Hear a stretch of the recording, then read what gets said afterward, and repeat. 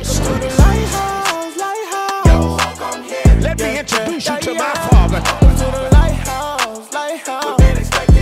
I believe that we owe God a praise.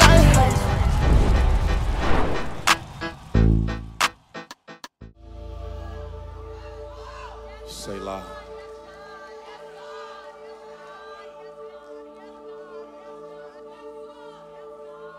Selah. Somebody said, what do you mean, Selah? It's a term in the Psalms. It means just pause. It's not even one that you articulate. It's just something you do. You just stay right there.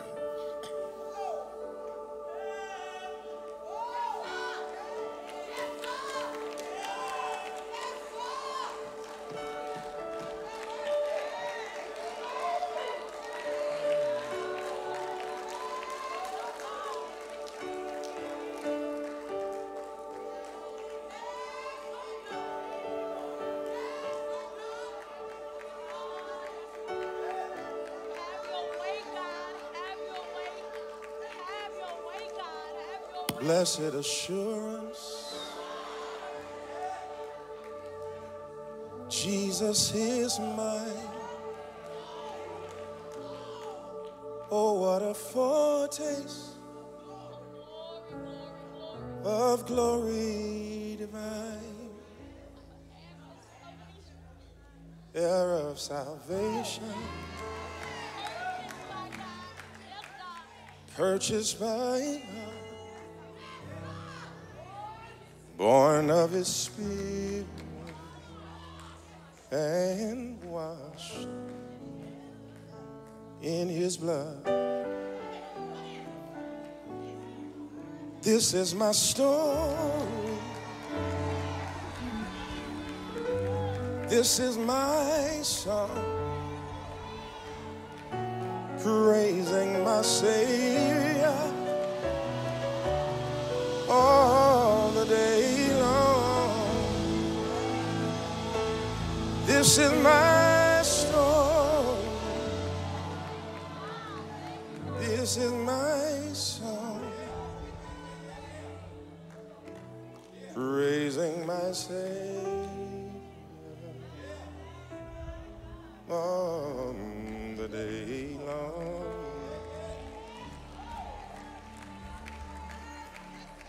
Perfect submission, perfect delight. Visions of rapture now burst on my sight. Angels you see spring from above.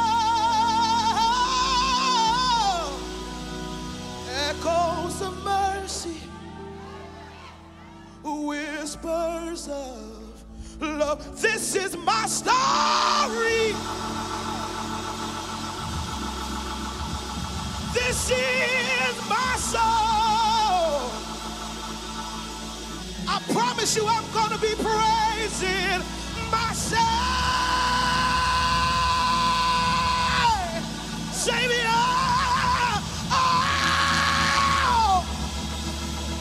The day long.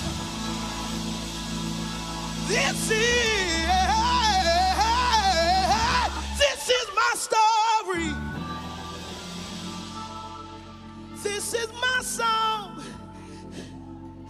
I promise you for the rest of my life, for the rest of my life, I'll be praising.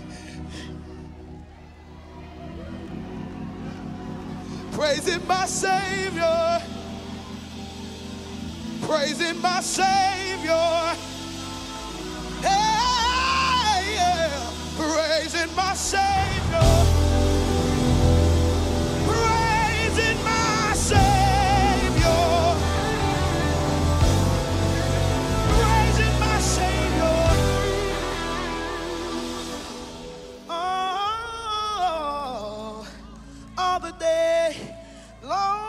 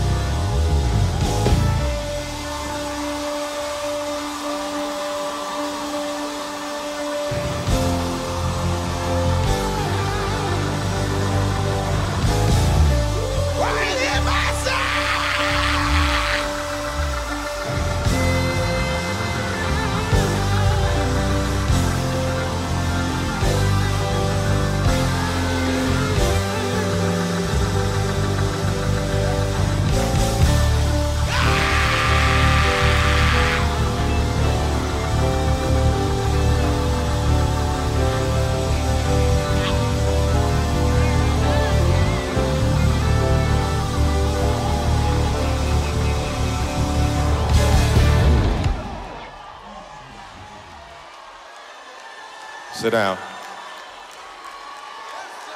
Sit down.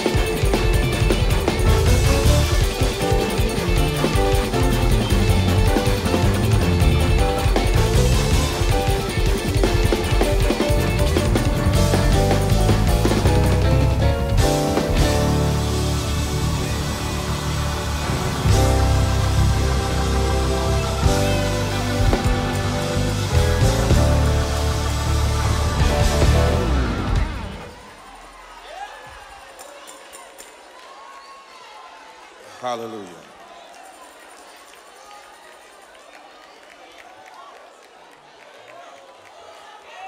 Hallelujah.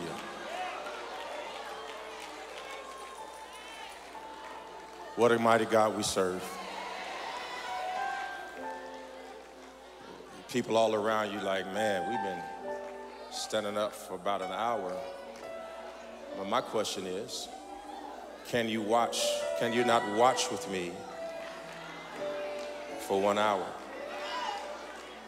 It's worth standing up and giving God praise for an hour when he's really been trying to sit you down your whole life. And some people are standing next to you because this is really them letting the devil know that in spite of it all, I still got the victory. Still got it.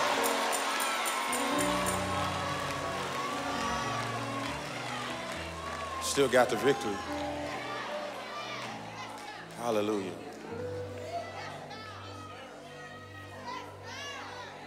Hallelujah. Hallelujah. Do me a favor and encourage the person next to you and say, we've got the victory. We got the victory. We got the victory. We got the victory. That's all that matters. The devil tried it, but it didn't work. Somebody say, you tried it. But our God is faithful. Our God is healer. Our God is stronger. Our God is wiser. Our God is a deliverer.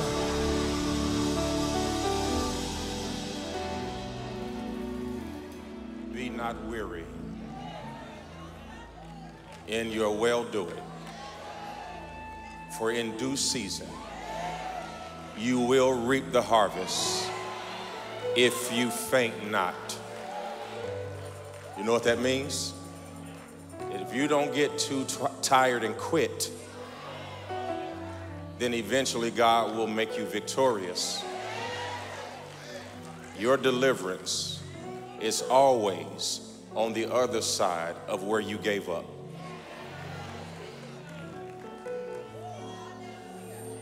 Don't you ever quit. You got to fight. And then you got to pray. Then you got to watch. Then you got to fight again. Then you got to pray. And after you finish praying, you know what you got to do? You got to fight. Then you got to watch. Then you got to pray. And then you know what else you do? Then you got to watch. Then you got to fight. And before you know it, the devil will realize, I ain't doing too good fighting him and her. Let me go find somebody else to fight. And we have joy in chaos. We have peace that makes no sense. When everything around us is falling apart and shaking, we stand on a firm foundation. And you got to live every day of your life from that position. I don't lose. I've already won. We don't fight for victory. We fight from victory. So I'm just waiting on God to show me how this thing is going to work out. Do you believe that? Just before you sit down, just hug your neighbor and tell them, we can do this. Just hug them before you say, we can do this. We can do this. So wait, I say, wait on the Lord. Wait on the Lord. He will renew your strength. So wait, I say, wait on the Lord. Wait on the Lord. He will renew. He will renew your strength. Yes. So wait, I say, wait on the Lord. In your house, you got to wait on him. In your marriage, you got to wait on him. With your children, you got to wait on him. On your finances, you got to wait on him. With your health, you got to wait on him. He will. One more time, say, yeah, yeah, yeah,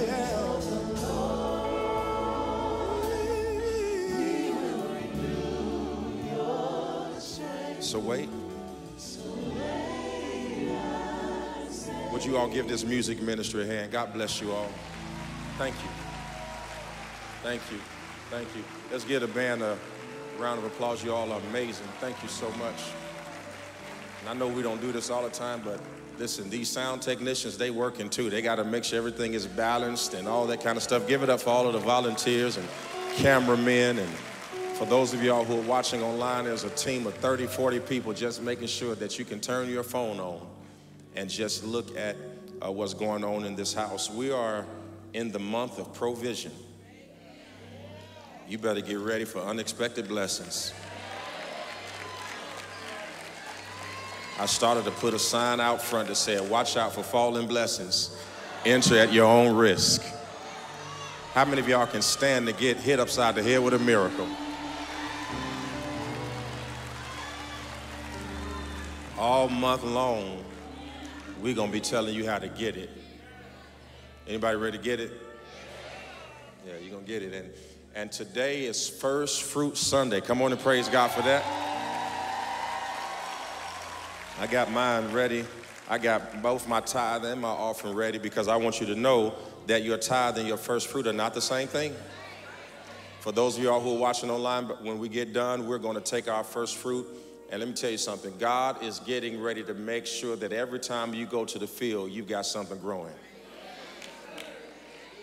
You shall never lack another day in your life again. If you believe it, say amen.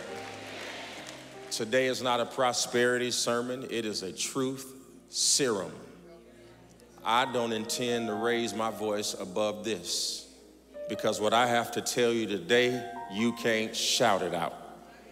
You're going to have to learn and be cerebral and be focused and pay attention because the devil has found out, at least for our people, that if he can keep us in financial disarray as a people group, then he can keep us disenfranchised. The Lord gave me, I've been telling my wife this for the last 2 or 3 days, and I'm going to be working with our staff and all of our volunteers on this. The Lord just told me this past weekend, he said, tell the people of God at the Lighthouse Church, it is time for us to diversify.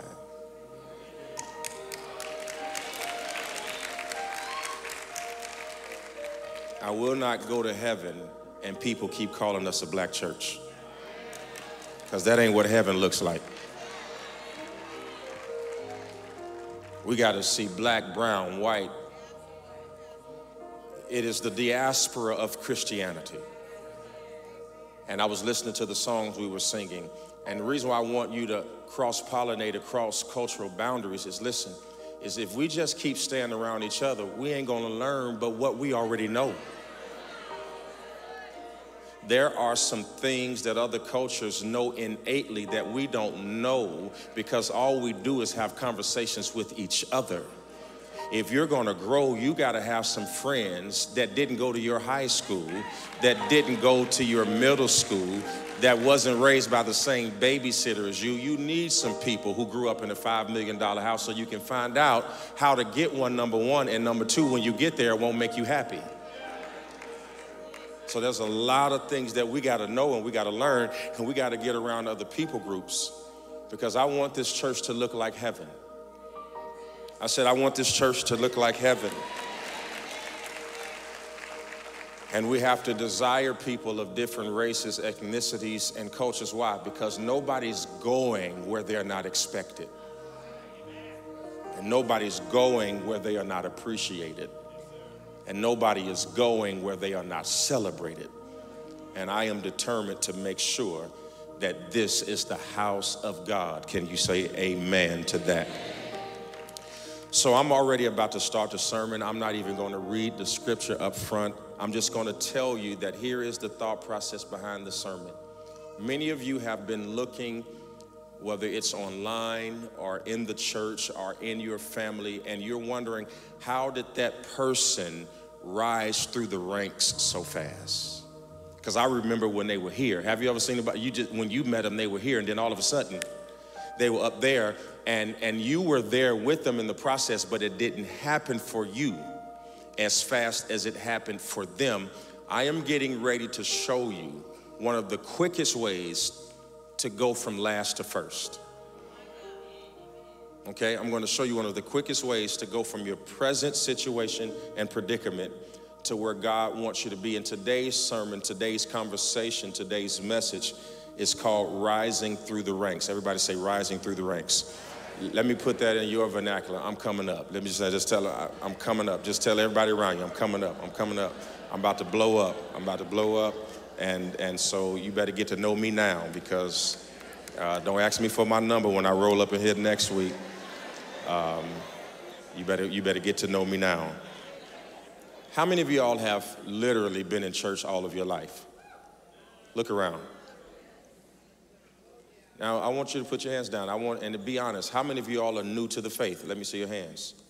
Let's praise God for that. Come on, guys. Let's praise God for that. That means we're doing our job. That means we're doing our job. That our church shouldn't be full of only Christians. We ought to have new converts. We ought to have people who have switched religions. We ought to have people who just got baptized last week. We ought to have people who've been saved all of their life, because all of that means that the church is growing. But I don't care how long you've been in church, some of this stuff is hard to understand. Does that make sense? There are plenty of terms and phrases connected to Christianity that are difficult to understand, even to the most astute subscriber to the Word of God. Even your favorite preacher, your pastor, myself included, there are some things in here that I have to read over and say, God, what did you mean by that? It doesn't make sense. And that's why the Bible says, study to show thyself approved, that you might be able to rightly divide the word of truth. Everybody say you have to study it. And I don't care how prolific of a preacher, I don't care how prolific of a prognosticator you are. I don't care your ability to assuage and navigate through multisyllabic expressions and read Hebrew and Greek and Aramaic and know the etymology of the Latin or the Anglo-Saxon and to know expositional preaching and know aorist tense and active voice. And you can know all of that, but you still don't know what you're talking about. And here's one of my favorite scriptures in the Bible. Through all thy getting, get understanding. If you can get that scripture in your heart, that's the best one to quote. Somebody come to you talking about, what do you think about this? You can just spit back and say, in all thy getting, get understanding. What do you think about what's happening in the world? In all thy getting, get understanding. What do you think about the Supreme Court's ruling? In all thy getting, get understanding, because Solomon was correct in the book of wisdom, the book of Proverbs, that in all of our getting, we should get wisdom. What is wisdom? Wisdom is the correct usage of knowledge. There are a lot of smart people who are not wise, because knowledge and wisdom are not the same thing. Is there anybody in here that would be honest like me? You know a whole lot more than you do. You know a whole lot more scriptures than you follow.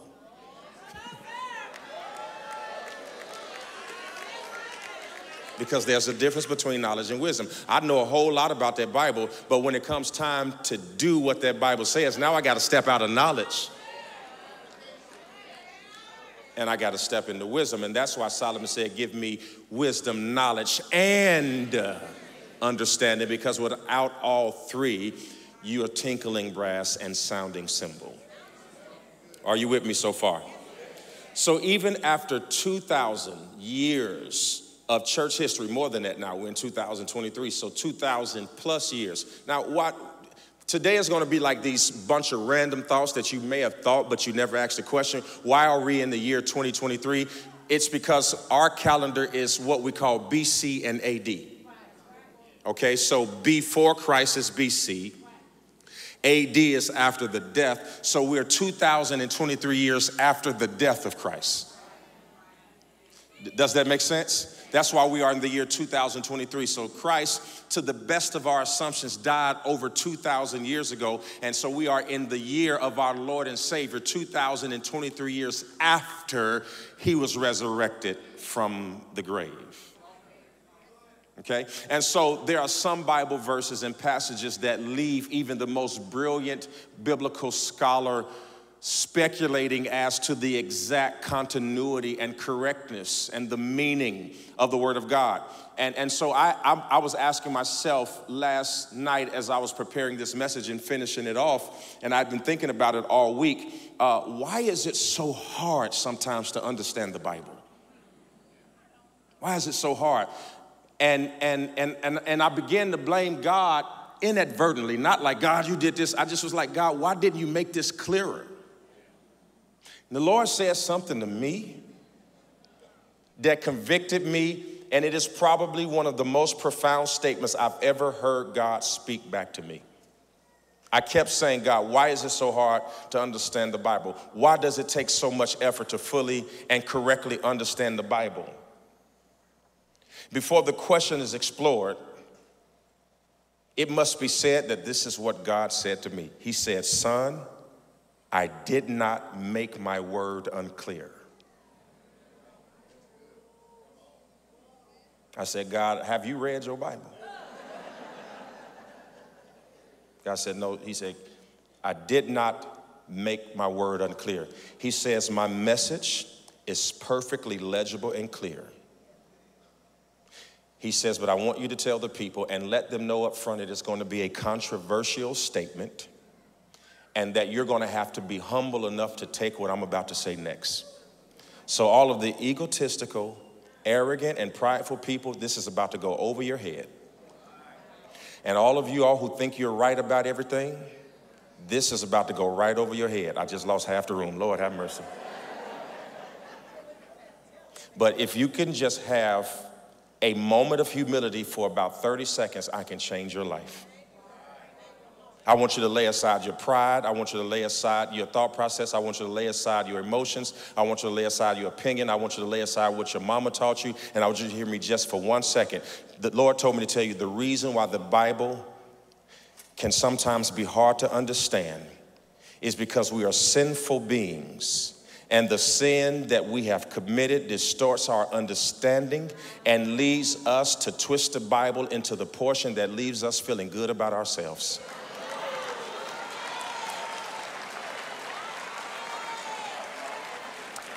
And everybody ought to, I should drop the mic. The church should say amen, and the sermon is over. Sexy chocolate.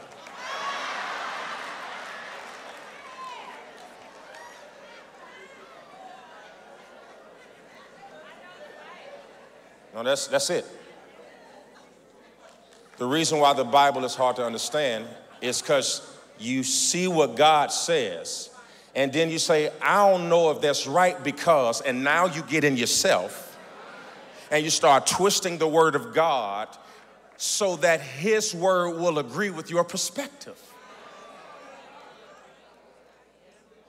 And his ways are not our ways. And sir, his thoughts, Tammy, am I right about that? Are not our thoughts. And so God being confusing to you is because you're not clear that he's right and you're wrong.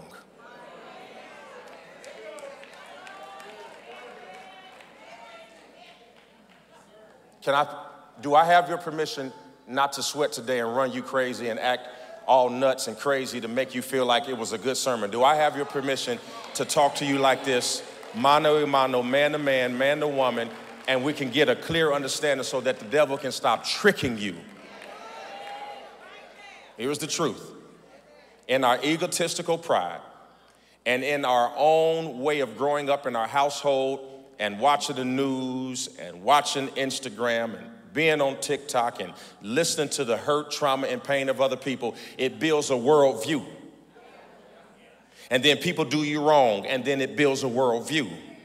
And then you read the word of God, and he says, forgive everybody. And then you say, but you don't know my ex.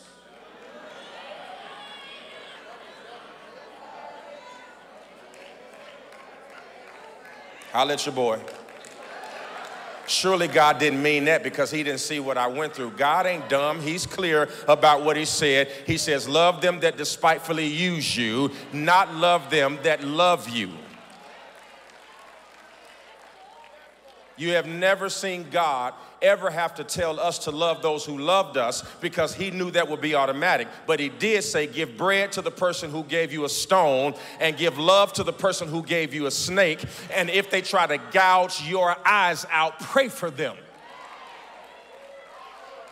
And when we take all of that and we be like, well, God just know my heart and I'm just going to have to answer for that when I get there because he da-da-da-da-da-da-da. And you're going to find yourself in hell lifting up your eyes because you wanted your opinion to be more important than God's word. Can I just put something in your pipe so you can smoke it? There is no enemy you have that's worth you going to hell over. I ain't met nobody that I dislike so much that I want to go to a burning lake of eternal fire. I want to go where the streets are paved with gold. I want to go where the elders are in the city. And if it means I got to look over your ignorance in order to get in, I'll do it. Because I think that we often forget that although we live in time, we are in an eternal exercise, and that you can't keep living like you're gonna wake up every morning. Oh, and by the way, this sermon probably won't go viral because the church don't preach about sin anymore. The church don't tell people they need to get their act together, and the church don't tell people that they can't do whatever they want to do. So if only 5 of y'all rewatch this sermon, too bad, because I will do my job. The rest is up to you.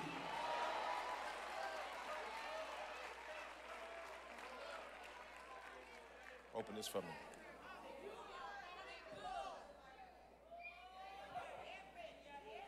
Thank you, son. God says, my word is not hard to understand. Sin has clouded your judgment, and you have to twist the word of God into the position where it makes you not feel bad about yourself. When the Bible says, bring the first scripture up, Matthew chapter 5, verse 43. The Bible says in Matthew chapter 5, verse 43, it says that you have heard that it was said, you shall love your neighbor and hate your enemy. Well, who told you that? Your mama, your daddy, your brother, your sister, your friend? Somebody said that somewhere, all right? Even if you told yourself, love your friend, hate your enemy. Jesus says, but this is what I say to you, love your enemies and pray for those who persecute you, so that you may be the sons of your Father who is in heaven. And we counter that by saying, well, they did me wrong first, so why I got to? They offended me, so why I got to say I'm sorry? You see, so now we twist the word of God so we feel good about our position. Huh? But God he said what he said. He said, I'm clear, you're cloudy. Are you listening to me? It's what I call the sin spin.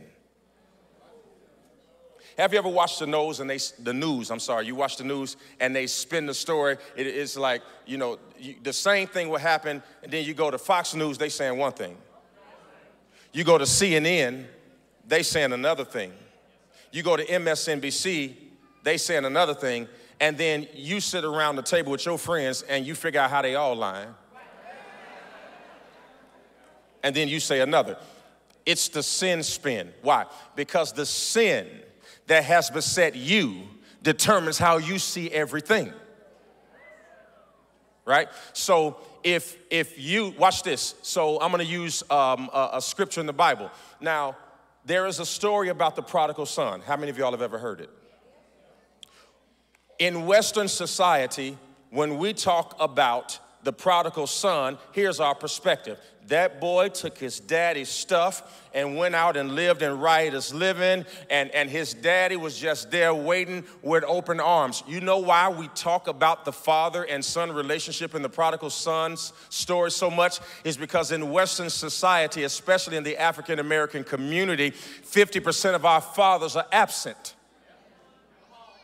So when we look at the prodigal son story, we see the father and the son dynamic because our trauma is parent related. You go over to Eastern America and they never mention the father because divorce is not happening in some of those countries, and the father is always there, but there is something they always deal with, is famine. So when you preach the prodigal son in an Eastern society, most of the preachers over there are talking about the famine, not the father.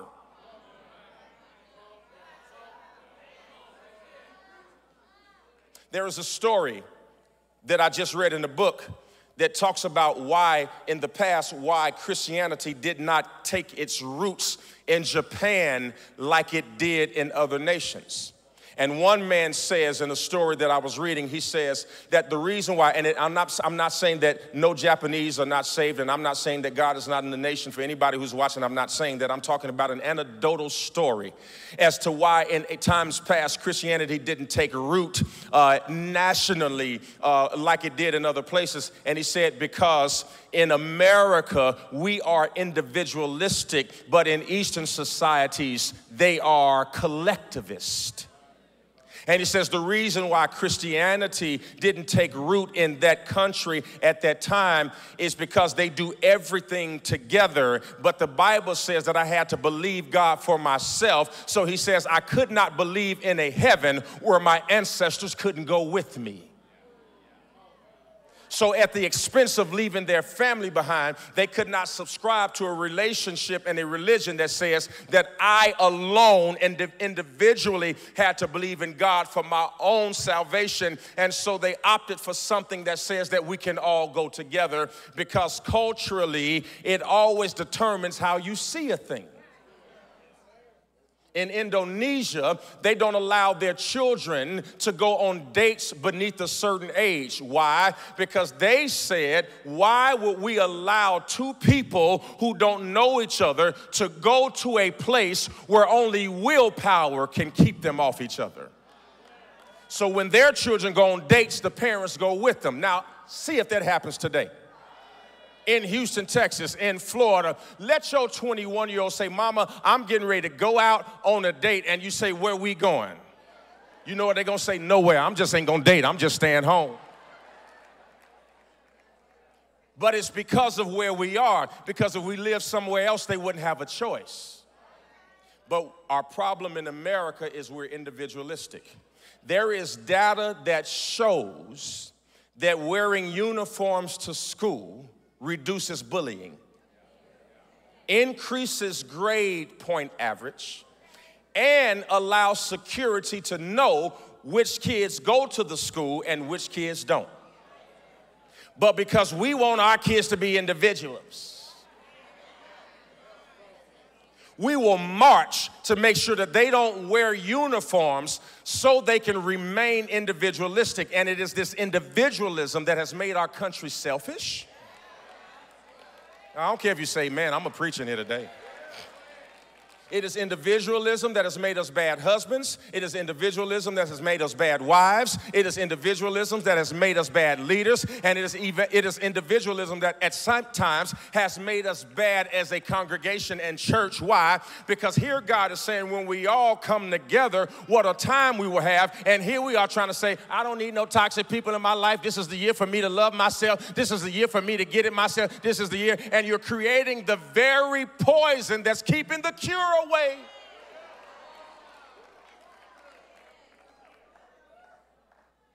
We're so individualistic that you almost got anxiety because somebody close to you right now. Every time they leg touch yours, they leg brush up against mine. I don't play like that.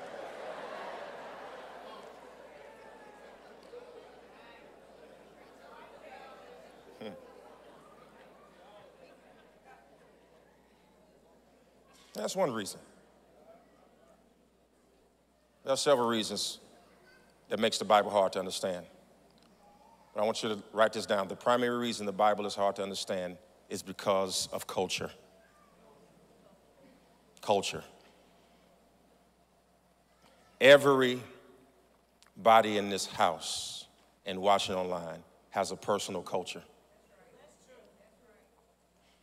Everybody's house has a subculture. In your house, you can leave dishes in the sink and go to bed. Oh yeah, It wouldn't be no roaches if that wasn't true. In somebody's culture, it's true. Come on now. Houston, by the way, was just voted the nastiest city. I don't know if y'all saw that. So don't tell me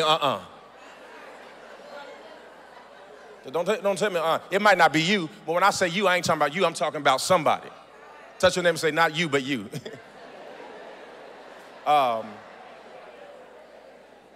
Somebody else's culture, if you don't wash them dishes before you go to bed at night, somebody getting woke up with a belt to go wash those dishes. Somebody's culture, why make up the bed? I'm getting back in it. I'm so judgmental. I was driving down the street yesterday and I looked at one of the apartment buildings and the window was open. I seen all them people beds I made. I'm like, ugh. How's it 3 o'clock and your bed ain't made and you ain't in it? Somebody else's culture, as soon as you get up, you make the bed. One culture says, hey, you don't drive your car with the gas light on.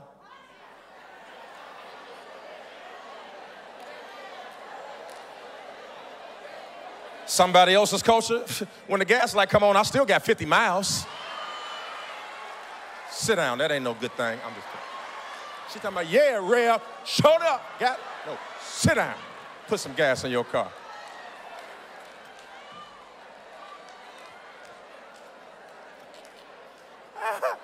I'm just kidding, baby, I'm just kidding.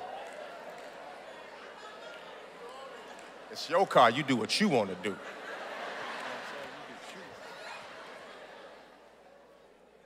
We all got different cultures. Some people show up to church early.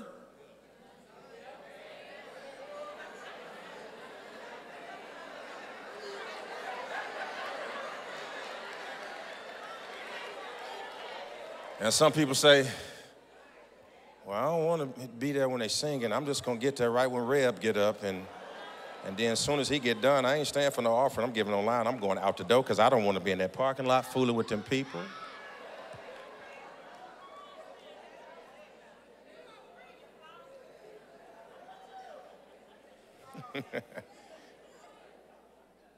Culture. Some people spank their kids. Some put them on timeout. Come on, Johnny, you didn't eat your Brussels sprouts. You're going to be on a timeout. My mama said, you ain't going to eat, but sit there until you get hungry. I have had to sit at the table 12 days for some Brussels sprouts. I'm going to tell you right now, I was 12 when I sat down. I think I was 13 by the time she let me up from the table by the time I finished eating. It's all culture. And guess where she got it from? Guess where he got it from? You see? And we pass our cultures on. And it is the reason why you're in this room right now, and I promise you, I'm preaching one sermon, and all of you all are hearing something different. Somebody's like, oh, he been hard today. Somebody else is like, this is exactly what I need. Somebody's like, oh, this is boring, I don't want to hear it. And somebody's like, no, this is exactly what I need, because we're all in this room twisting what I am saying right now to fit the narrative that makes you continuously feel good about yourself. And the scripture doesn't work until you use it as a mirror and not makeup.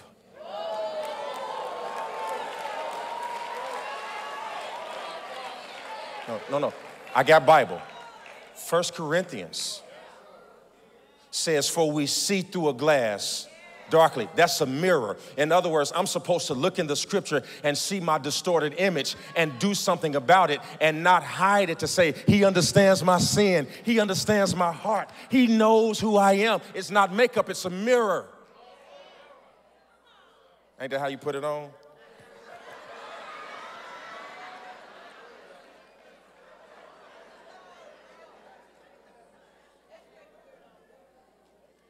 Y'all got time today? Because I do. We're going to get breakthrough today. Come on, clap your hands if you want breakthrough. Everybody say culture. Now, Pastor Hammond, if I'm talking culture, if I'm in the Bible, I can't be talking about your culture because you wasn't there. Then whose culture am I speaking of? The biblical culture. The one that was originated by human beings BC. Okay? So let's talk about some things they didn't have in that culture. No clocks. No cell phones. No IG. No TikTok. No Gmail. No Microsoft Teams. And yet they still showed up on time without a post. They knew what time church was without 12 reminders.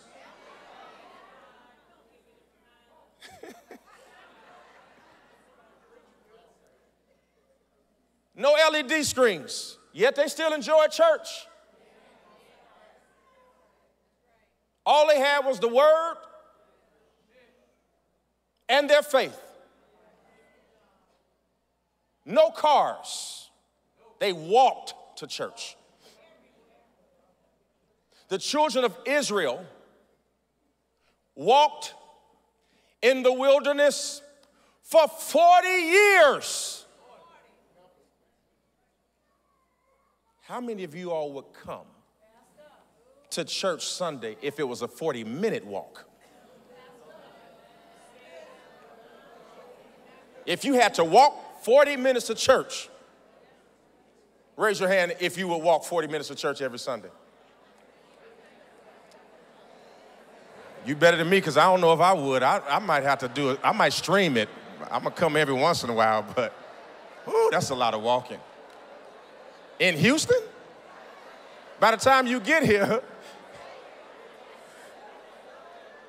you're going to look like you were in the pool of Bethesda. I would like to think I would, but I'm not sure I could.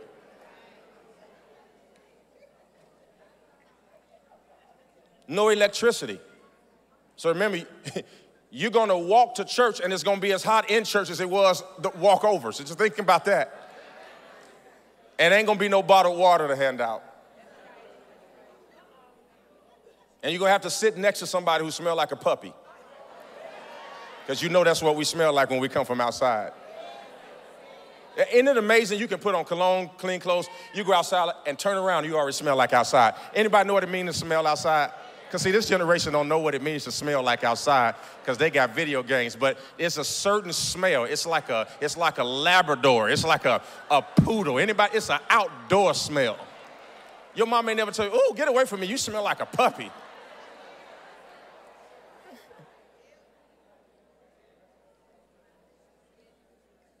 I'm going to get there. You're going to understand in a minute. Everybody say culture.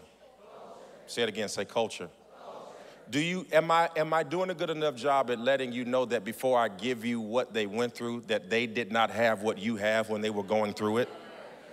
Because I'm getting ready to say some stuff you're going to think it's easy because you're going to be sitting in your comfortable seat. I'm trying to get you out of Houston. I'm trying to get you out of your city, out of your country and your state. And I'm trying to take you into a day where the streets were not paved. And I'm trying to take you into a day where there was no central air conditioning. I'm trying to take you to a day where the beautician couldn't wash your leave out and get it back down so you can look like everything is still done. I'm trying to get you to a day.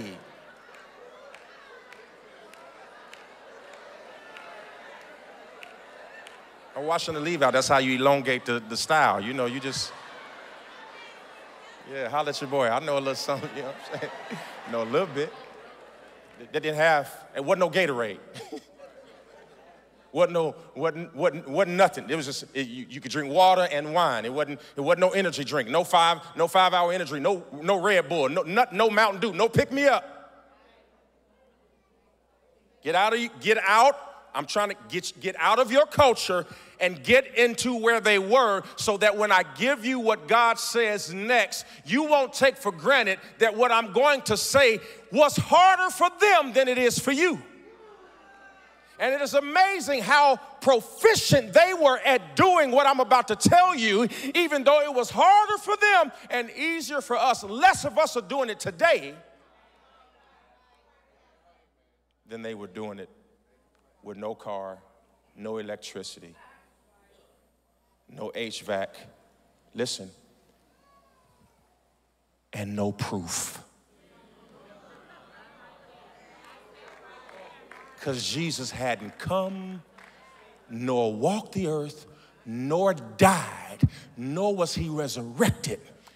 They had to believe what I'm telling you to believe pre-Jesus.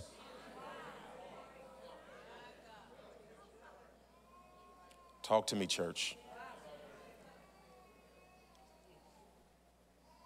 They were what we call an agrarian society. Agrarian, agriculture, agrarian, vegetarian, agrarian. They lived from the land. Now, how many farmers in this building right now? Any farmers? One farmer, two farmers, 2 farmers, we got 2 farmers, okay. I'm sure some of you all online, what this simply means is if the grocery store closes, we're all dying and they're gonna live. Says me. I don't know how to plant nothing. Anybody know? I don't know how to plant. I know you put it in the ground, and I know you water it, and I know that about 2 or 3 months later it's supposed to come up. But what you're taking for granted is that everything doesn't grow in all kinds of soil. It's an art to it. And let me tell you something about a farmer. I looked this up. Farmers are working 16 hours a day, 6 to 7 days a week, hoping for something to happen. So you can, and please hear me. I'm going to be done, but you can get an orange off the shelf. When you're in their day and time, you put the orange seed in the ground, and now you got to. And you only got a certain amount of water, so you got to figure out how to share it and with you. Because there is no faucet. If you're going to go get the water, you got to walk. You remember the woman at the well? You got to go walk and get the water, and the only water you can take home is the amount of water you can carry. Now think about this. What if you can't carry a lot of water?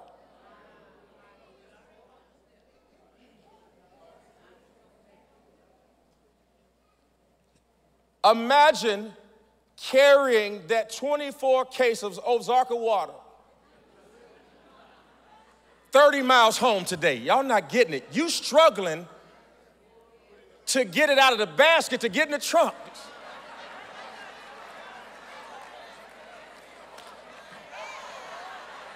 Can you get this for me? I just got my nails done. I don't want to break a nail. You know, men love to show you can carry water. Yeah, I got that.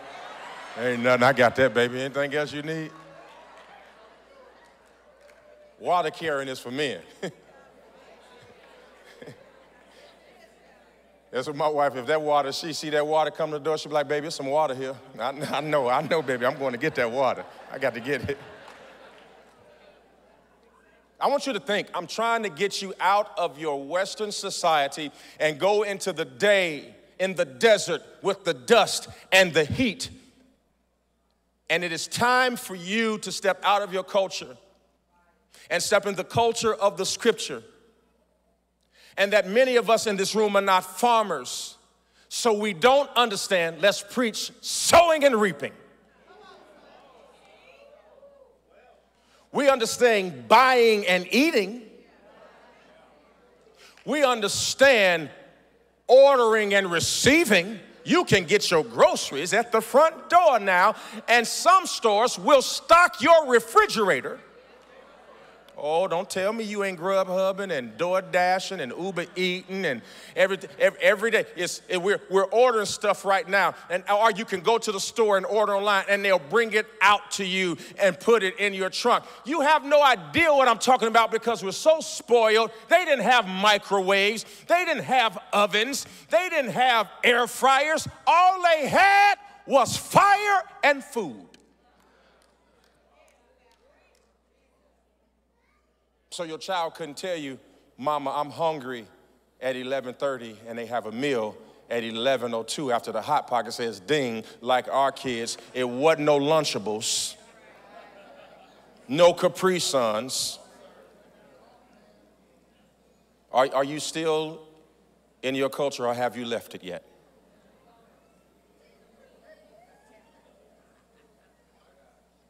So what does it mean to give the first fruit? What does it mean? Why? What did Moses mean when he wrote in Leviticus 23:10 that when you come into the land which I give you and reap its harvest, then you shall bring a sheaf of the first fruit of your harvest to the priest? The concept of first fruits is rooted in biblical agrarian society where the only thing they ate was what they could grow. Point number one, God told me to tell you in the year of manifested promises, you're only going to be able to eat what you can grow. He says, I'm stopping the manna For those of y'all who missed what I just said, let me give you a better explanation. Here is the transition of the children of Israel when they were in a position where they did not have. God was allowing bread, manna, and certain animals and water to come to them. But when they got in the promised land, God says, in exchange for you getting into the promised land, I will no longer give you bread. You will only eat what you grow. God says, I am stopping the handout system. In the year of manifested promises, if you gonna eat, you gonna have to sow. Y'all not listening? You're walking out of the season where you're gonna be able to say, God, I need help with my cell phone bill. And God gonna say, that's why you have a job that pays you $50,000. And if you ate your seed, don't ask me for food. Here is why we are struggling as a people. We spend our seed and then pray for our need.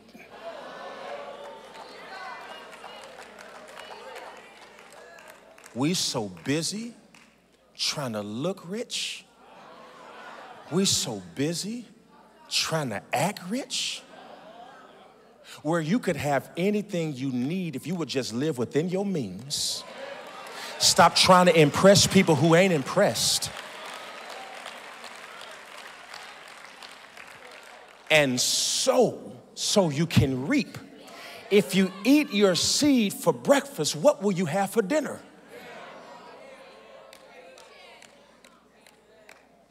Anybody who knows anything about fruit, they will tell you that it will make you sick if you eat it before it's ripe. No wonder we're so upset. It's because we're eating things that are not ready for consumption. Eating your tithe is like eating an unripe piece of fruit. It's going to upset your system and make you sick, and you will not be able to rebuke the devourer, because the seed is the one way that God creates a trust relationship with you. Now let's get into the word, because when God asked them for the first fruit, why would people say God wants their money? Now let's go back into their time. First of all, God has never had a cucumber salad in his life. So why would God ask them for vegetables and fruit as if he gets hungry? God does not ask for fruit because he eats it. He asks for it because he knows you do. And he created sowing and reaping as a way of creating a trust and vulnerability system between creation and creator to find out, do you trust your sustenance or do you trust the source? I'm gonna wait on y'all today. I'm gonna wait on you. And the reason why it is so hard for us to give is because we live in an instantaneous society. Take you back to our culture. So we think that when we put it in the basket or click give online, then something should happen by the end of the day, because we want God to operate in our culture. But God does not operate in our culture. He operates in eternity and not time. And he still operates with the sowing and reaping system, which means that if you just sowed, it might take a while for you to get a return. But watch this. The reason why there's so many blessed people in this house, and the reason why we have riches and it adds no sorrow, is because we've been sowing. Come on, y'all. I've been sowing a long time. So the reason why I'm blessed is because what I sowed last year is feeding me right now. Y'all not here with me today. You're not going to do right by God today and your whole life is going to be recompensed. You're going to have to sow, and sow like the rest of us so you can walk into seasons where there is no lack.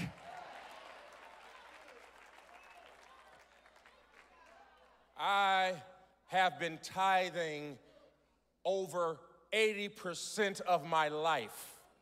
I ought to have something.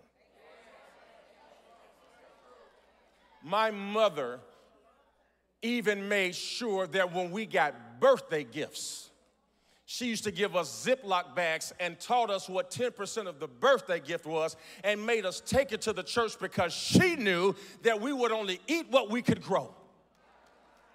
And you had better teach your children now the art of sowing and reaping. Otherwise, you're going to keep sowing and they're going to keep reaping off of you. And there are a lot of people in this room right now. You could do much better in life if everybody in your life wasn't dependent on you. If you teach them to depend on God, y'all ain't talking to me. If you teach them to depend on God, you won't have to empty your savings account to save a child that didn't do right by what God gave them.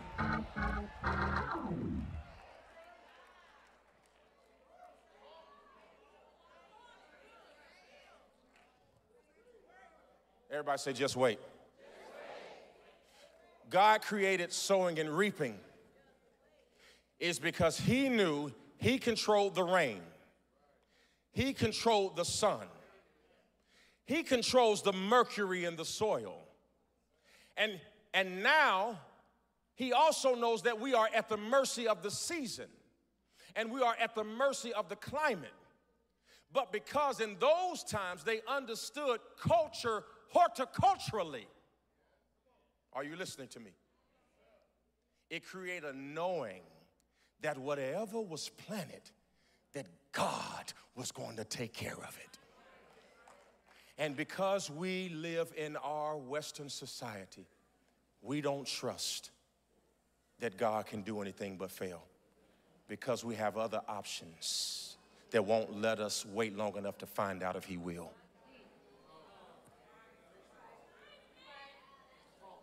And let me tell you why God has been taking you through an isolation process and you cannot figure out why friends have been flaking on you and people have been leaving you behind. God says, I have allowed you long enough to have too many options to solve your problems without coming to me. I tried to see if you were going to do it by yourself, but you did not do it. So I'm going to make people hate you that you're not even going to be able to understand why they stopped liking you. I'm going to make y'all fall out and I'm going to let you fall out over dumb arguments. And I'm not trying to isolate you for the purpose of being alone. I'm trying to isolate you for the purpose of letting you know that you never could trust him anyway. I'm trying to get you alone so you can let me be Lord and stop asking me for loans.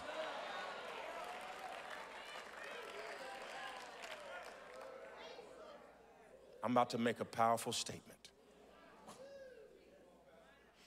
In the last 13 years, I have never asked God for anything that he did not give me.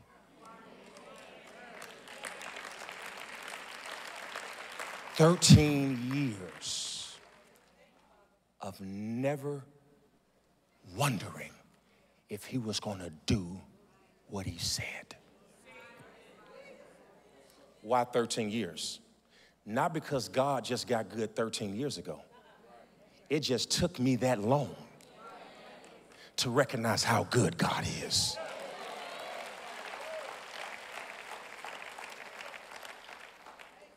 Can I go deeper? Is this helping anybody? Wake your neighbor up and tell him, it'll help you if you wake up. Tell him.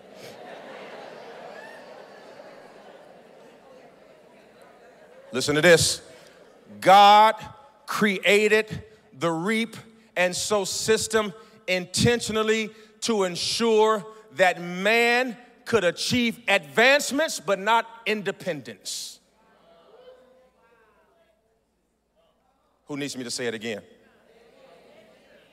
See, some of y'all trying to act like you're writing this down, you're really texting, but I'm gonna say it again. Because I know what note fingers look like and I know what texting fingers look like. But I'm gonna say it again. God created the reap and sow system intentionally to ensure that man could achieve advancements but never achieve independence. God is never going to give you enough where you don't need them.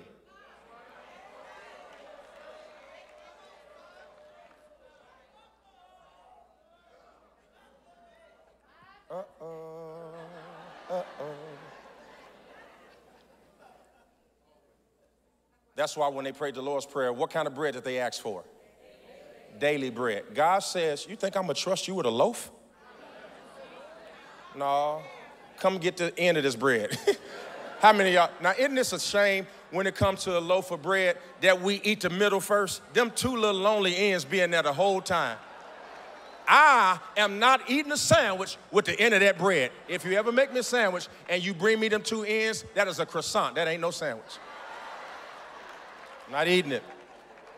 How many of y'all don't eat the end? I know it's the same. I don't want it. I don't even want the piece next to the end because it ain't a whole piece. It's slightly inish.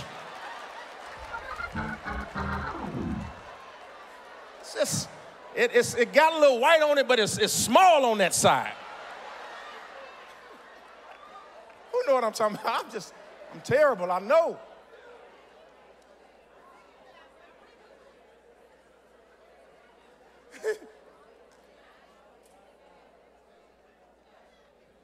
God says, I have a right to ask you for the seed.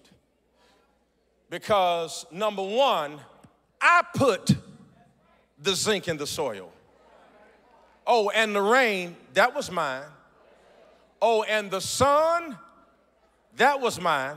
Oh, the potassium, that was mine.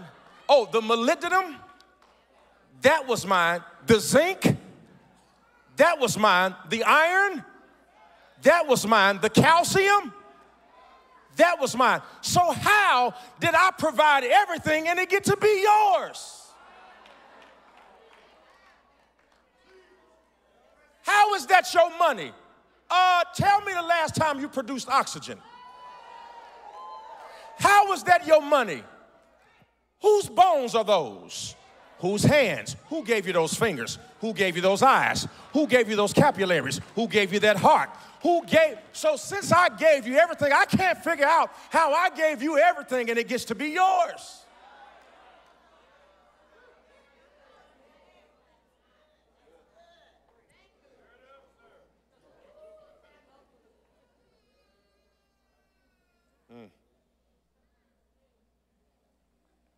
Quiet, right? I tell you, because if it was your skin, you would change it. No. I mean, anybody, when I grew up, I had acne. Anybody had acne? If it was my skin, I could have did away with it. If it was my hair, I still have it. No, come on now, let's keep it real. Did I tell myself, no hair? So God did that. Did I tell myself be 6'4"? No. See, this is why I can't deal with him. Did you hear what Tyrone said? He said, I did. He's not 6'4", but he's over there saying that he did. Tyrone, stand up. This is why I can't deal with him. And we're getting ready to spend the next 4 days together. I got to get myself together. Is Sierra here? Because I'm going to have to, she and I are going to have to pray. I didn't pick any of this. So since I didn't pick it, it can't be mine because I'm going to tell you, there are things about you right now, if you were in charge, you'd change it.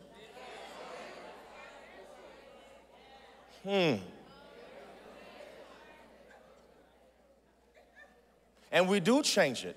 We do it through surgery. We do it through all kinds of things. And see, this is the problem. Now we're back in our culture. Because it used to mean that when you would try to get in shape, you had to take the long way. Now you can just be like, I don't like this. I got 10,000 and I don't have it anymore. Now watch this. You look better, but you're not healthier. Because you skipped a part of the process. Come on. So what you have done is you're eating a hamburger, but it's McDonald's. It's not real. It's not organic. It's fake. And no wonder we're so sick. Because now, let's just have a real conversation. There is no nutrition in the food. Everybody's got cancer. We're eating all of this processed stuff. And I read something the other day. How many of y'all, we think we're doing something? 0 sugars and natural flavors.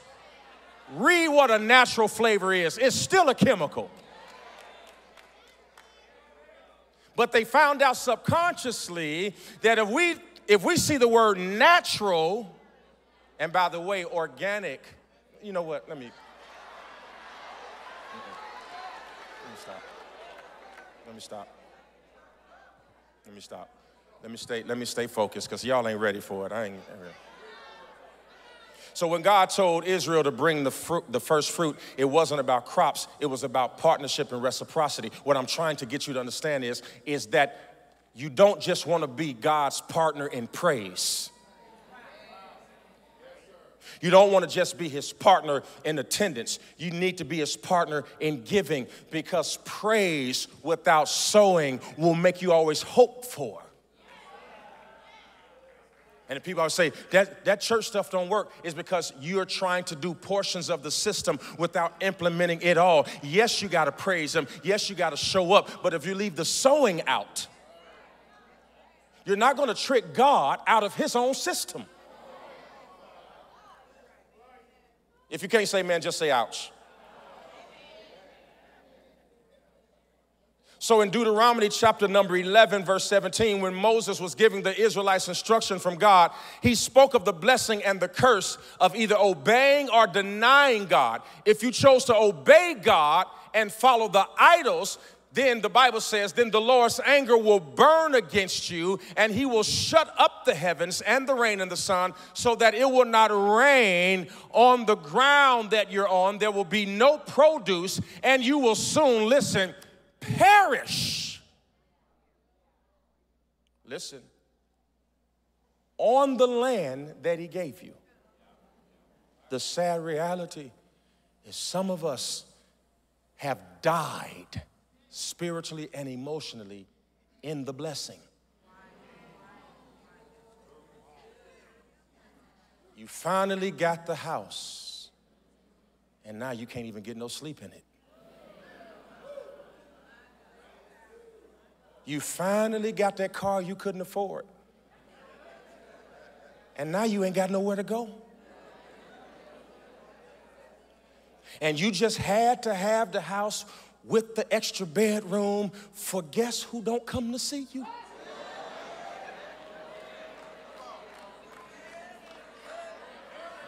Don't act like you didn't get caught up in that. I need a house with a guest room just in case they come over. Let me tell you, it is cheaper for you to get them guests a hotel room for a day than it is for you to buy a house and have it all year for people who visit you at Christmas. You are paying $1,000 a month more for a house with an extra bedroom with no guest. Not to include the bed you got to buy to put in there. Not to include the comforter that you got from Bed Bath & Beyond to put in there. Not to mention the pillows that you got to get to put. Not to mention the towels you got to put in there. Not to mention, for them not to even send you a thank you card after they leave. Put them at the Hyatt. Send an Uber to pick them up 20 minutes before dinner. And then send them back home. By the way, they ain't got no extra room for you if you go there. No, I'm trying to tell y'all how to get it. You don't need a house with a guest room. If you can't afford it, don't get a house with a guest room. This is what you do. Y'all listen to your boy? Go down there to the Walmart. Get your air mattress. Take the coffee table, slide it to the side. Put that air mattress right in the middle of that living room, right in front of that TV. And that is the guest room.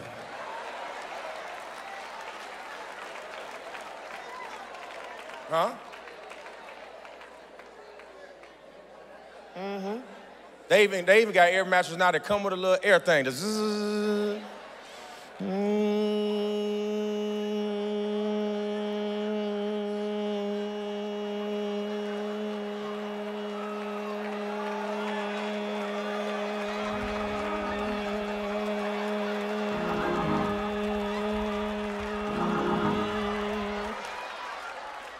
It'll be done in about 13 minutes.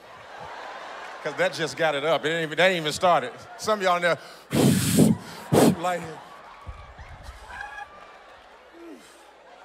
don't tell me you ain't almost passed out blowing up an air mattress before. I done almost passed out blowing up a water tube thing before, so I know an air mattress ain't possible.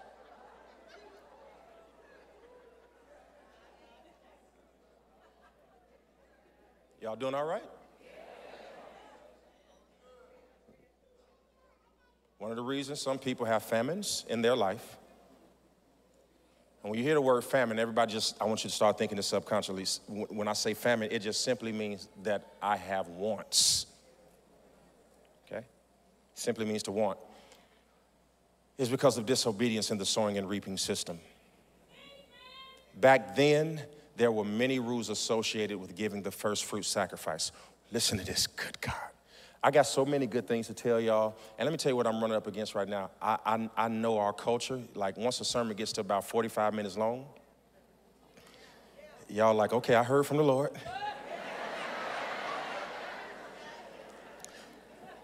But I will not be moved by you today. You're probably going to end up walking out acting like you're going to the bathroom and going home before I finish. One of the reasons some people have problems in this system is because back then, this is so good, write this down. I'm going to say it 2 or 3 times. This is for you. All right, y'all ready? Like, Michelle, now when I say this, most of us are not going to get it because you know where we are right now, we're in our culture. But remember, I need you to take a vacation. Come on, just get up and step. Can we go back just for a second? This is why. One of the reasons, or one of the rules, I should say, in BC was they had to bring the first fruit to the temple. Watch this. If they did not bring the first fruit to the temple, they were not allowed to spend money on anything else.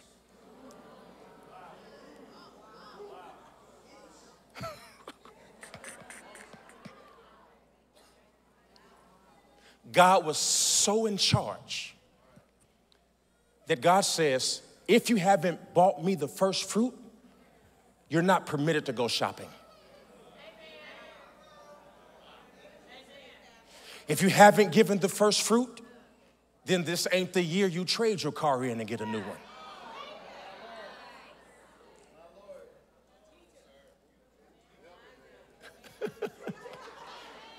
If you haven't given the first fruit, you don't get a shopping spree this year. Ain't no beauty salon. Ain't no nail tech. No facials, no massages, no vacations.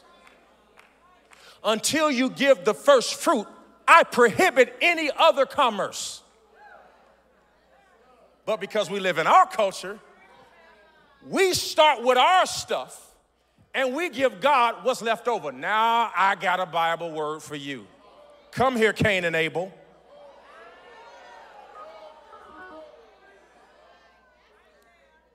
The Bible says in the book of Genesis, there were some twins named Cain and Abel. One of them, the Bible says, brought some fruit and vegetables. But Abel brought the fatted calf and the fat of his first produce, and God was more pleased with Abel's offering over Cain's. Why? Was God more pleased? They both brought him a first fruit. So how did one rise through the ranks and leave the other one behind? Are we back where we started? How did one get above the other? Because they both bought an offering that day. But the Bible says that Cain brought God some vegetables.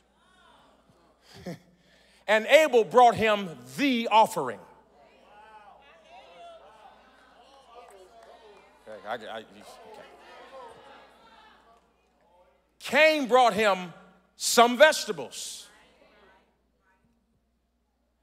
Abel brought him the offering.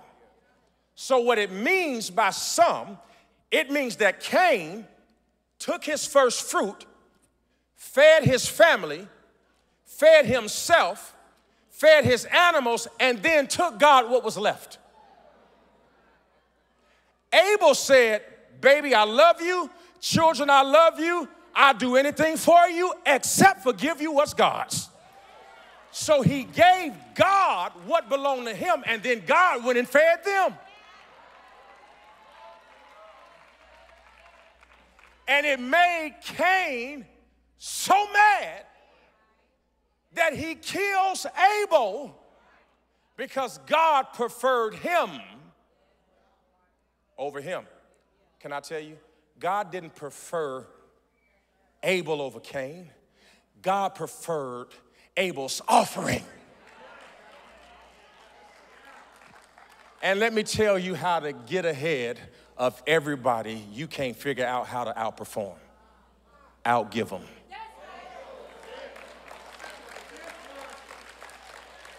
See, y'all bored on the wrong sermon. Because if I was telling you, give your neighbor a high five and tell your neighbor high five, this is my season, and it ain't gonna be. How many years you need to find out that it ain't been your season yet?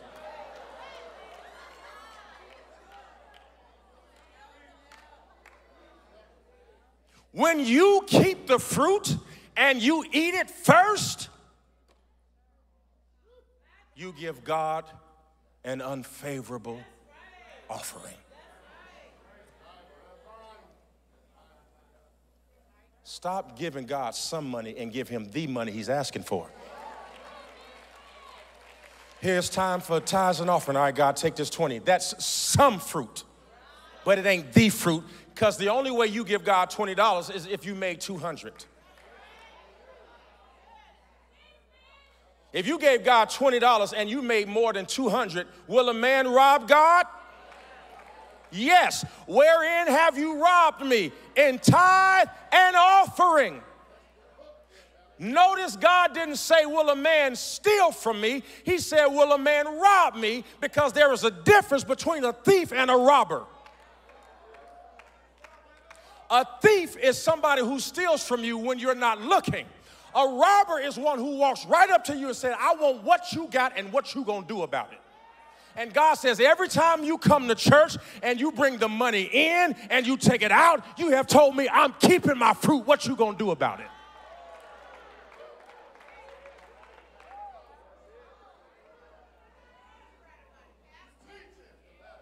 Preach, Keion, because they ain't gonna help you. Preach. They out there mad and they the one that didn't do it. Preach. How you mad at me? I'm trying to figure out, as we rob God over and over for our luxuries, and we take our tithes and buy mimosas and still miserable.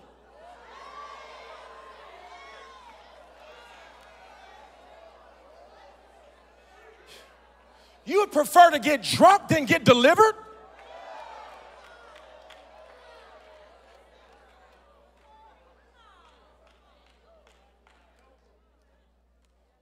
Do you trust me, or are you just here to just punch in the ticket and say, I went to church? Am I doing my job?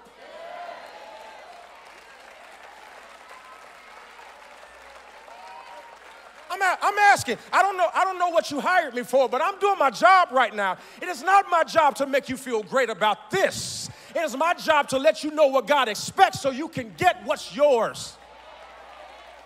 That's my job.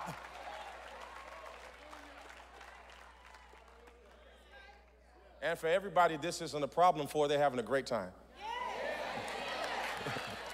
Everybody like, Rev, I don't know why you talking to me, because I ain't got nothing to do with this. I've been tithing. But I'm trying to get you to understand. Hear me. Because you might be saying, Pastor, I do my job. But there's a man in the Bible by the name of Achan. And if it wasn't for Achan, I wouldn't be preaching this story. All of Israel had done what they were supposed to do, but it was one man in the house by the name of Achan who stole what was God, and God cursed everybody. And you don't understand, your unfaithfulness is costing me. Your unfaithfulness is messing up my child's future.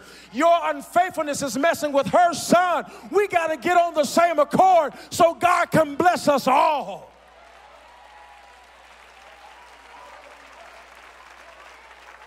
And let me tell you something. When I prepared this sermon, I knew I was going to lose some people. I knew it. I knew when I came in the door, said some people ain't gonna receive it, but I'm so comfortable with it because I understand that it is not because I am not giving them the truth, it's because they can't get out of their culture and get into what God wants them to have. And I came to tell you that you are living beneath your privilege. It is the Father's good pleasure that you would have the benefits of the kingdom. It is God's intention that you reap the harvest. It is his intention that you have life and have life to the fullest. That's what more abundantly means. Anybody want to have abundance? Anybody tired of praying about cell phone bills? Anybody tired of not having insurance? Anybody tired of trying to pray that your son is an athlete so that he can get a scholarship and you can look that boy in the eye and say, boy, if you can't hit a baseball, daddy got you. If you can't shoot a basketball, mama got you, because I got seed in the ground.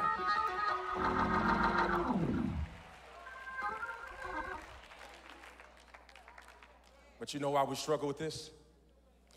It's because Israel saw the first fruit as a way of multiplying their future.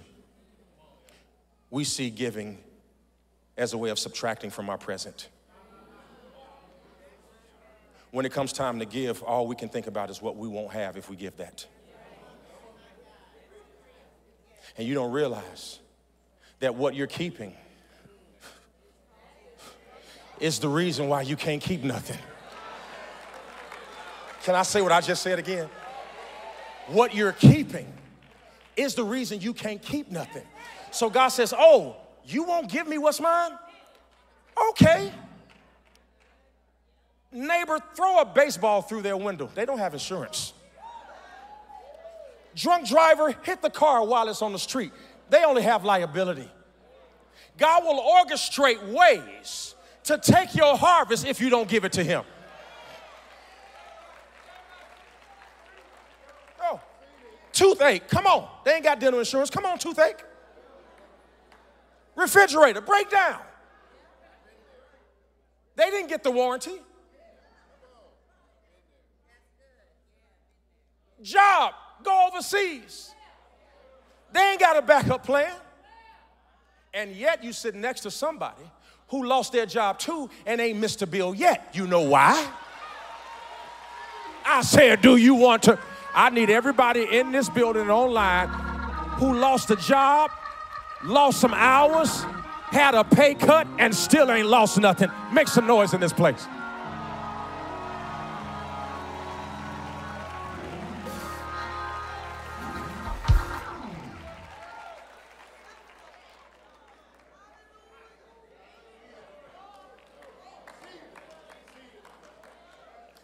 Crystal, I don't know why when you were up here saying, wait on the Lord, it almost took me out because they didn't know what I was preaching when they decided they were going to sing that song. Everybody say, wait on the Lord. But you know what? Because we live in our culture and we don't live in God's culture, we don't understand wait. No, we don't understand wait. See, you used to have to wait until you gave birth to find out what the sex of the baby was. Now you can get pregnant on Wednesday, and by Thursday afternoon, they can tell you if you're having a boy or a girl. No, literally. You used to have to wait until your cycle didn't come as a way of letting you know. Now you can go get something from the store. And I think the last commercial I've seen is in 7 days now. Look at all the things we used to have to wait for.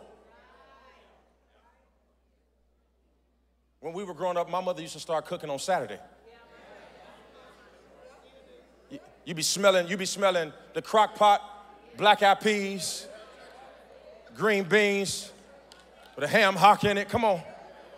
Cornbread and candy yams and greens. Lord help me, Jesus. Oxtails and rice and gravy. My Lord. Oh, Jesus.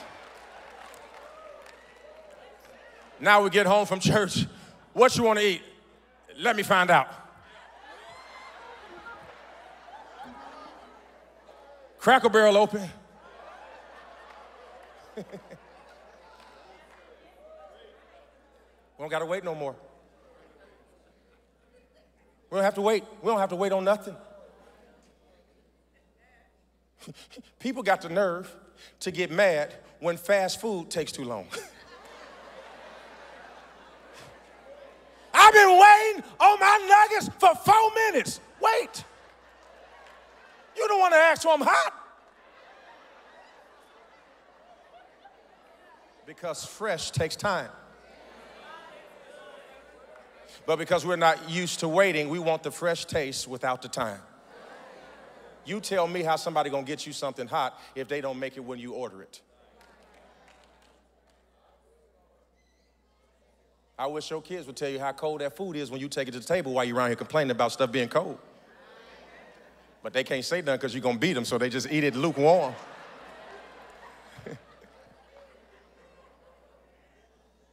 I'm talking to y'all. The Holy Spirit gave me this word. I said the Holy Spirit gave me this word. Let me read you some scriptures and let y'all go home so you can get a nap. God says the reason why I can ask you for the fruit is because I am the first fruit. The Bible says that he is the firstborn of all creation. Notice the Bible doesn't say he's the first created. Come to John 1:1. In the beginning was the Word. And the Word was God. And the Word was with God. Oh, y'all read that one before, right?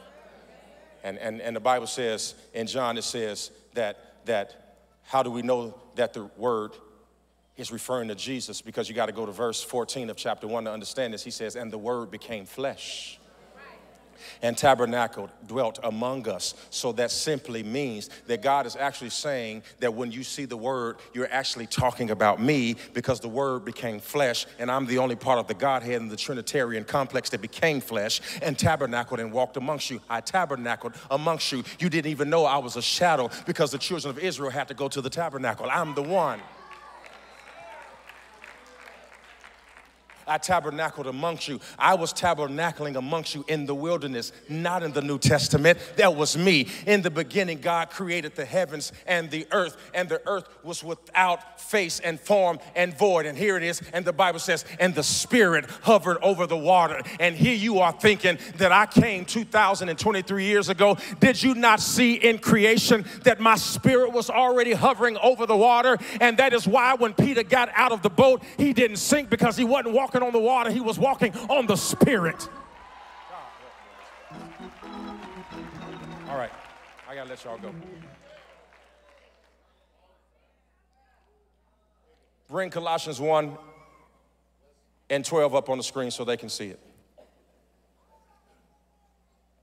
Colossians 1:12. The Bible says this. It says,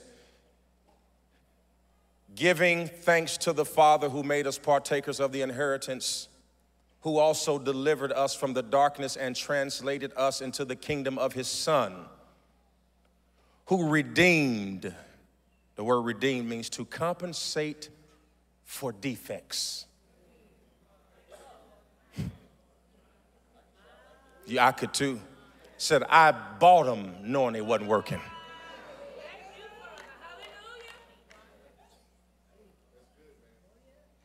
And what did he buy us with? His blood.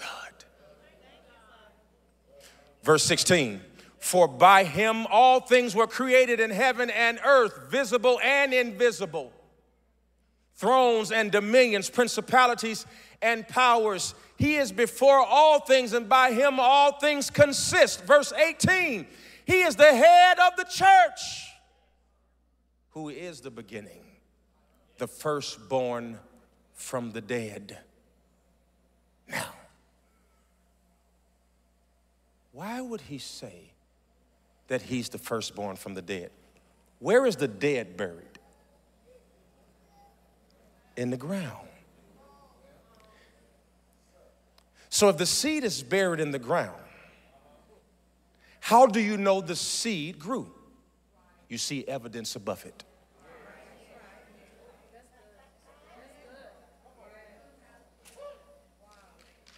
I'm just trying to see who the fast learners are in the class.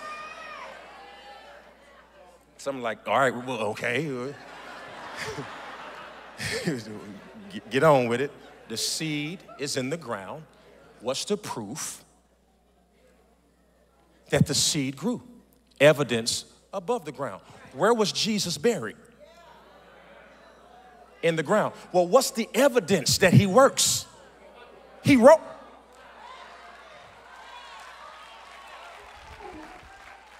He rose above the ground.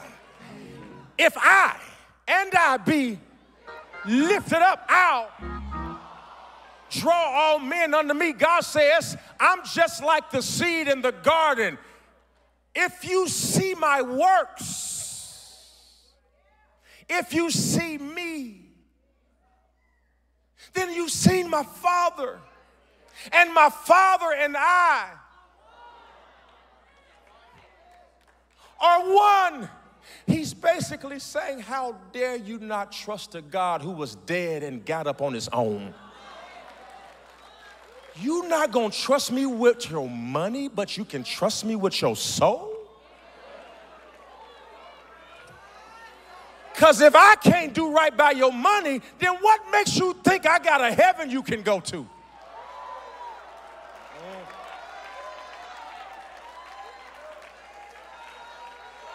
So you gonna trust me with your destination, but not with your dollars.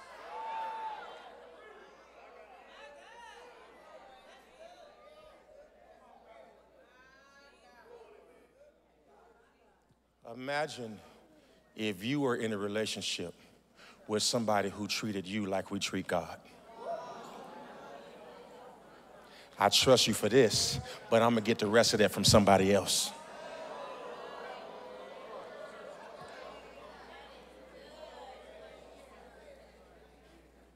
I'm gonna let you take care of me, but I'm gonna let somebody else pour into me. While you're around here talking about faithfulness.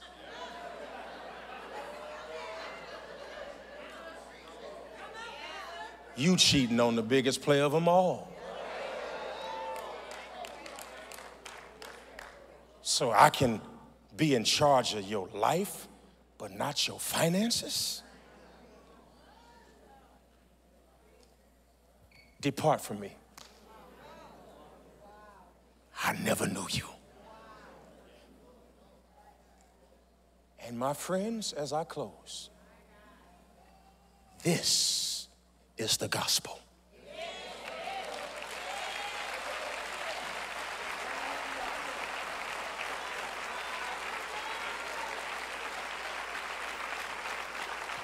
Stand to your feet. I am the true vine. My Father,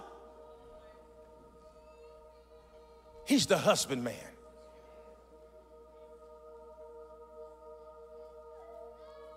I have never put myself in a position, God says, to not be trusted.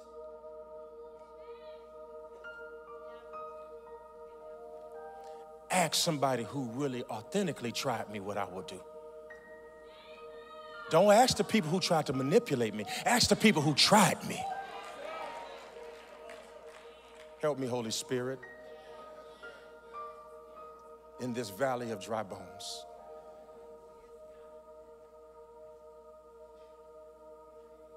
Hell is nervous. Did you hear me? Hell is nervous. Because if we could ever get liberated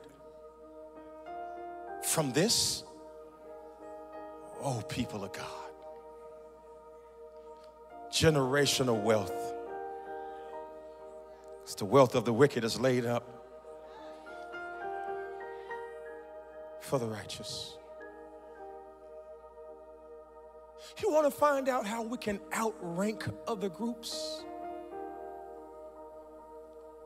Learn to not just be activated by giving to the poor. The reason why black people love giving to the poor is because most of us know what it feels like to be poor. But let me ask you a question. When is the last time you got a miracle because you gave somebody a quarter on the street?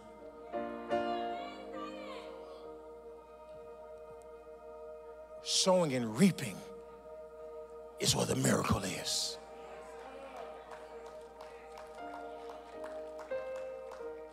I'm giving God 20% today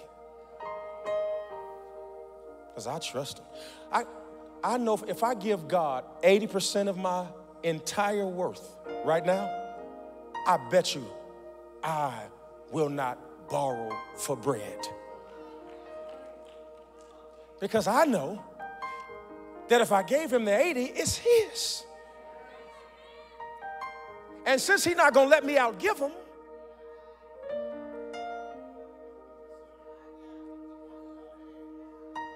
it's the only reason why I have 90% is because I give him 10. Listen to me. Every person in this room and watching me online, you ought to live by this if you do nothing else. Give God 10%, give yourself 10%, and live off the rest. Watch God stretch your 80, and it be more than your 100. If you want to be aggressive, if you want to go just a little more aggressive than 10, 10, 80, go 10, 10, 10, 70. Give God 10%, save 10%, invest 10%, live off the 70. Once you do that, your 10%, the interest will pay for the 70 that you want. I want you to get to a place where the interest you accumulate from your sacrifice pays for your living expenses. I'm calling you out of robbing Peter, whoever he is, to pay Paul, whoever he is. When I could just pay Elohim and he'll pay Peter and Paul. Look at how you decrease your creditors by one by going right to God and not out.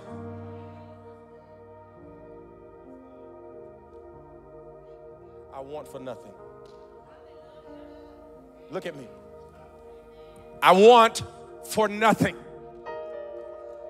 I'm from Gary, Indiana. I'm from the hood. I'm from the projects. I'm from the street, and I want for nothing.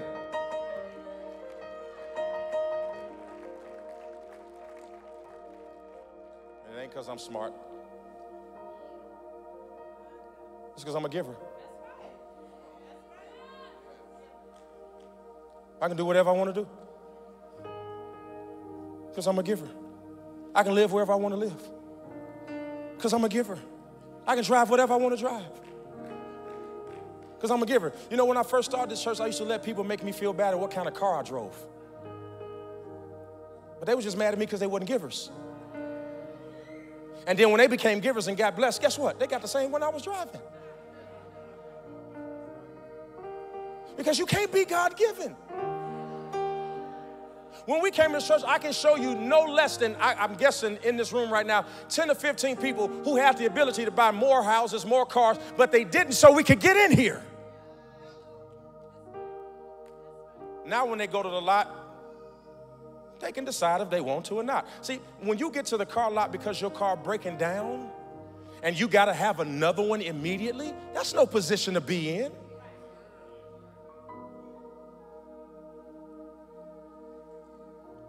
You shouldn't be in a place where you can't give your children lunch money to go to school because you don't have it. And I've been there. I once was lost, but now I'm found. I once was blind, but now I see. So I want you to put a stake in the ground today. that with this tithe and this first fruit, I'm putting the devil on notice that I will never lack another day in my entire life ever again. Can you say amen? Listen to me. Because some of you all have a great skill set, you have a great talent, you have great businesses, you're not tithers, and this isn't resonating with you because you're like, you know what, I'm doing all right with the little 2, 3, 4, 5% I'm giving. But you don't know what the devil got planned. And let me tell you something. You might be getting by, but you're not going to get away. The Bible says in Malachi that even sometimes sickness is associated with the lack of giving. That the devil, when the Bible says devourer, he's talking about the devil. He's saying, so when I give this, I rebuke the devil. This is what my tithes does to the devil every time he tries to get me. Block, block, block, block. If I don't have this hedge, now I'm at God's mercy. And to every man there is given a measure of grace. Somebody say, Lord, don't let my grace run out. Come on, say it again. Lord, don't let my grace run out.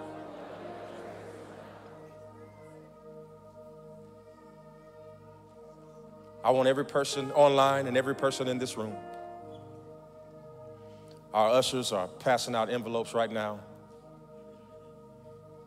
I want you to get your envelope and I want you to get your first fruit. Your first fruit is 1 week, 1 month, 1 year of income. If none of those work for you, we said you can do the year 2023. If that doesn't work, you can do 223. Why? Because God is not considered, he's not considering the size of the gift. He's actually looking at the size of the sacrifice. It would be crazy to ask somebody to give $2,023 and they only made $10,000 in the whole year. But you can give God 100. You can give God 1,000. I have an investment. Watch this. Just this morning, my financial advisor sent me a text message with 3 screenshots of an investment. Are you listening to me? That he just discovered that yields 35% annually.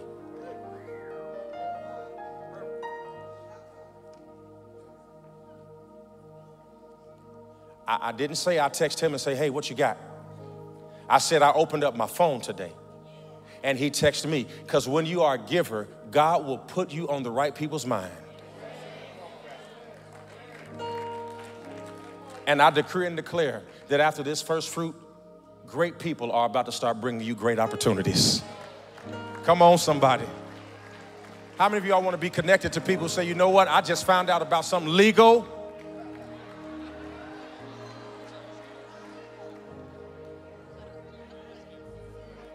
Yeah, we ain't going down that road.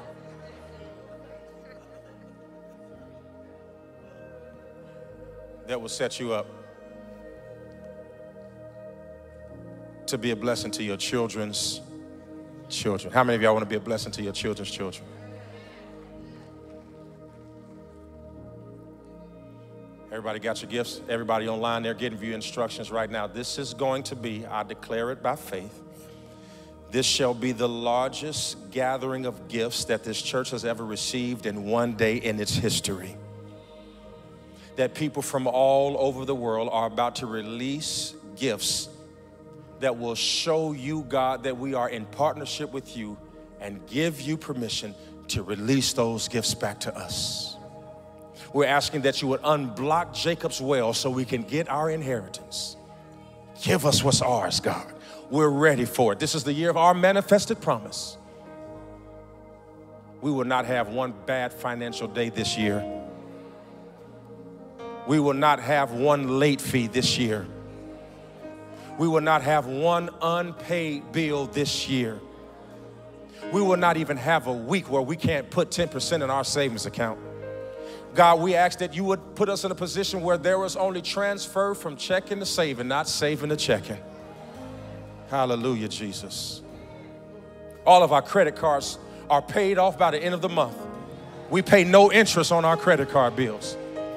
Our student loans are evaporating in the name of Jesus. All because of our faithfulness today. As I move towards greater, I will accept all divine ideas, thoughts, and concepts that will connect me to my destiny. I believe that what Jesus Christ has done for me is bigger than what anyone has, can, and will do to me. And because of his full gift, I will lend to many nations and borrow from none. Don't give yet. Everybody put a praise on it.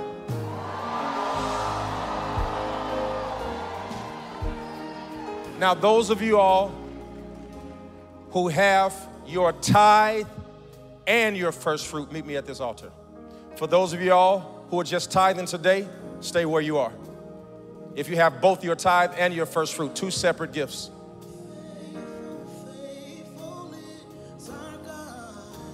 Say faithful.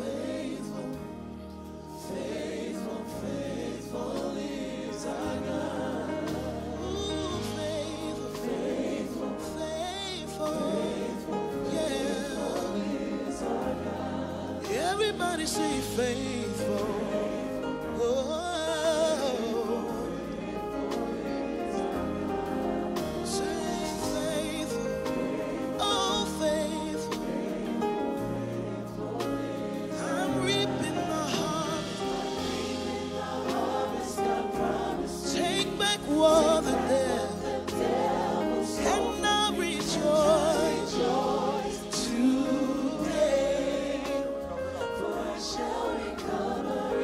All right, the reason why I asked you to come, this is my view.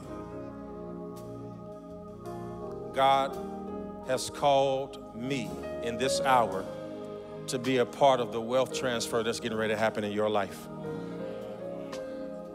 And the reason why I know it is because I experienced it first. Michi can tell you, Michi, you can tell them, she's standing there next to a street here. They can tell you where I was when they met me. Can you tell them, Shalene? When I met them, I needed them to take care of me. Am I right, Ramon? D? They can tell you when I met them and we said we was gonna start the lighthouse, your boy clothes was 12 years old and my suits was too baggy. You listening to me? And they can tell you that there were some Sundays and some months where I wear the same suit in the same month on the same stage, preaching a different sermon because even though the word was fresh, my clothes wasn't. Oh, I'm gonna tell you, I'm talking about 6 buttons.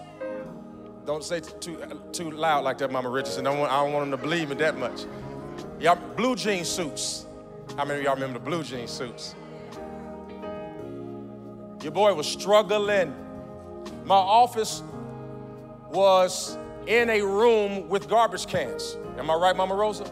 And by the way, we were so poor that Mama Rosa and Brother Watson had to buy all of the church's Lord's Supper materials because I couldn't do it. Every week for 2 years, they purchased the Lord's Supper so that I could administer to the people because I didn't have the money to do it. But God.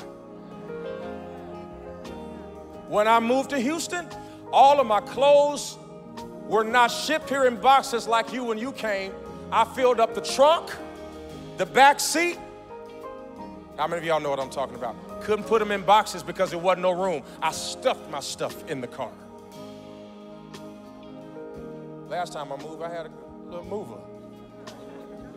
Had me a little boxes. I even paid for the bubble wrap. You know you're doing better when you don't wrap it in newspaper yourself and you let them, or don't act like you don't put newspaper and paper towels in between them plates to make sure they don't break. I said, upgrade me, I want bubble wrap. And you know, when I knew the Lord had blessed me, when I didn't save the boxes after we finished moving, because you know, oh, come on, church. The first time I moved with boxes, I went to Walmart. I called them ahead of time and asked them, did y'all have any boxes you getting rid of? And I stayed there and I asked them to save them and I picked the boxes up.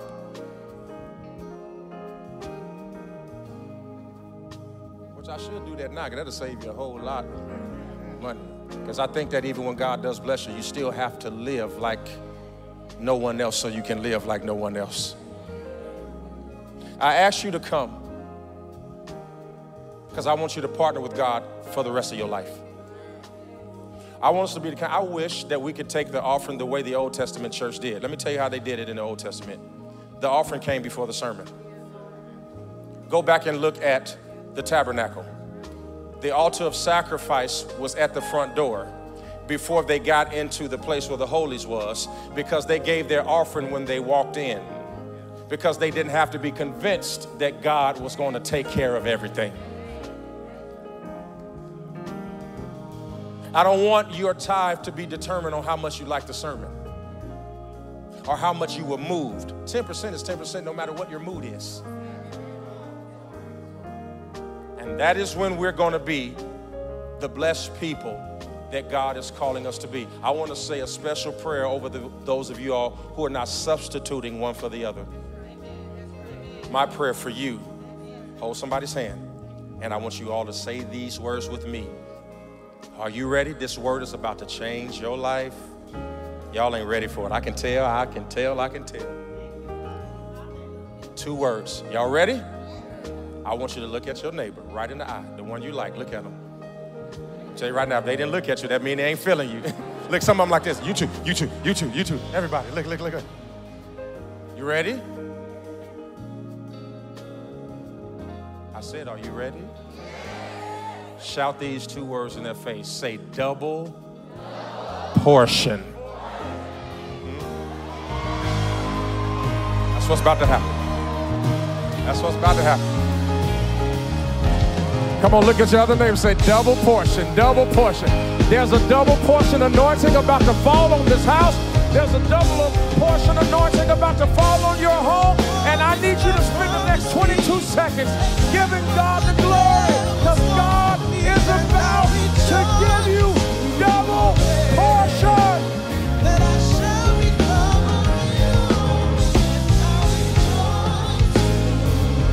I shall recover it all. God, right now in the name of Jesus, every goal they have, multiply it by 2. Multiply their salaries by 2. Multiply their anointing by 2. Multiply their influence by 2. Let their business income go up twice. Give them twice the amount of ideas and visions and dreams. And this is the day that we turn the world upside down. And this is the day that we left poverty behind. And I decree that not another person with your last name shall ever be poor again in the mighty name of Jesus. I want you to take your gift, and I'm going to bless your gift, and we're going to lay it on the altar. And if you are not in a hurry and you don't have anywhere to go, we still have to make sure we give God the best gift of all, and that is our soul. So if you're not in a hurry and you don't have anywhere to go, and you can wait until I give you the benediction, then please be obedient and subservient to that request. If you have to go to work or you have to go somewhere else, God knows your heart. You can go. I'm going to give you the blessing now that God will bless you in your going and your coming, and that you will get home and everything will be in order. For those of us who are not in a hurry, we're going to lay our gift on this altar, and then we're going to give an opportunity for people to give their souls to Jesus Christ. Is that all right? Do y'all got my back? Do you got my back? All right, lay your gift on the altar. Lay it on the altar. Lay it on the altar. Lay it on the altar. Lay it on the altar.